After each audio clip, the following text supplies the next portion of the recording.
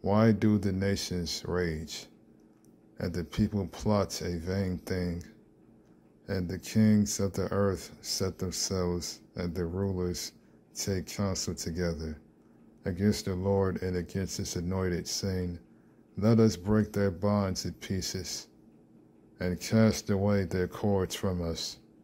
He who sits in the heavens shall laugh, and the Lord shall hold them in derision.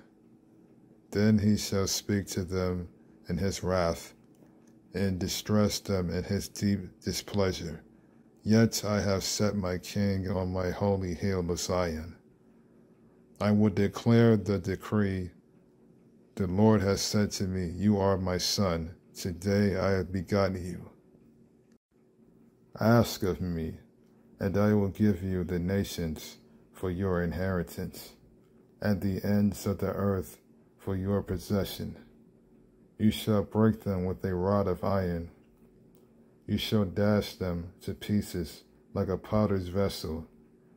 Now, therefore, be wise, O kings.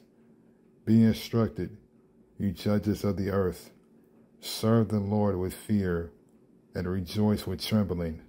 Kiss the Son, lest he be angry, and you perish in the way, when his wrath is kindled but a little. Blessed are those who put their trust in him.